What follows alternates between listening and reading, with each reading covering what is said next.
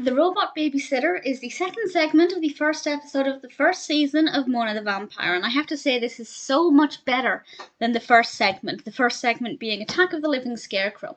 This is part of my mission to watch the first episodes of the shows that I grew up with, but I have to say, I wasn't so sure of this with the first segment, but having now watched The Robot Babysitter, I think I'm going to continue watching Mona the Vampire. I'm not going to binge watch it, but I will dip in and out of it, I think. I really enjoyed this second segment.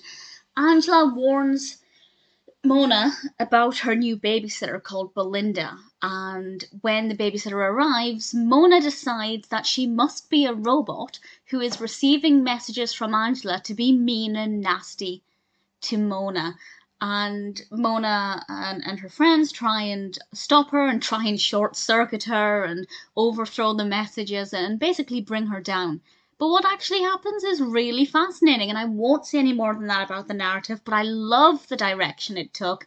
I wasn't expecting it. I found it really insightful and, really fascinating into the kind of narratives that the show can actually do, because I honestly can't remember that many specific moments for Mona the Vampire, and this episode I don't remember either. And with the first episode, I thought the first segment I wasn't really sure it would be very well written, but this gave me a really nice insight into the quality that might actually be in the future episodes. Very well written narrative, very well developed, great character.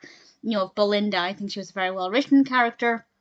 Really enjoyed the development of this, and Mona and her parents as well. Her parents had a great role to play. I love that she referred to her breakfast as brains and blood, and just little creative things like that.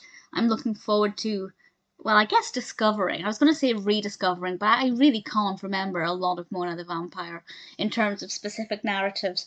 Really enjoyed The Robot Babysitter, a really strong narrative that was an absolute joy to watch.